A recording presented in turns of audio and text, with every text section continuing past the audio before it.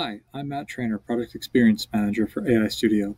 I'm here to talk to you today about how to activate a new account in AI Studio. There are two ways to get access to AI Studio.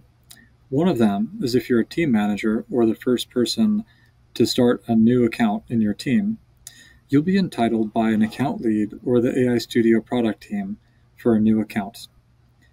That entitlement in our backend will create an invitation via system-generated email to you that looks just like this, what you're seeing on my screen. The second way to get access to AI Studio is if you're invited by one of your team members in an existing account. That will also generate an email to you that looks just like this. Once you receive your account activation email, it's very simple. Simply click Accept Invitation. Once you click that, it'll activate your account. You may be prompted to sign in with an HPID along the way. If you don't have an HPID, you'll need to create one. So that will activate your account. Once your account is activated, you're ready to download AI Studio. Simply click this Download AI Studio button from your prompt screen, or you'll see a link on your account invitation email for downloading AI Studio as well. So simply click Download AI Studio.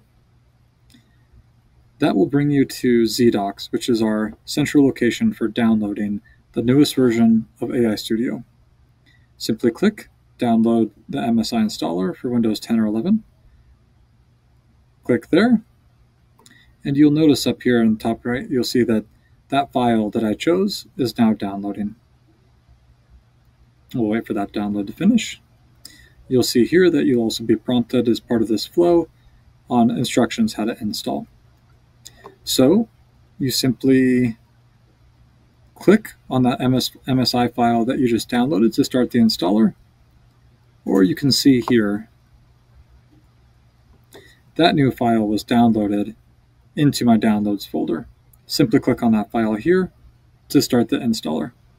The installer will guide you through installation of AI Studio.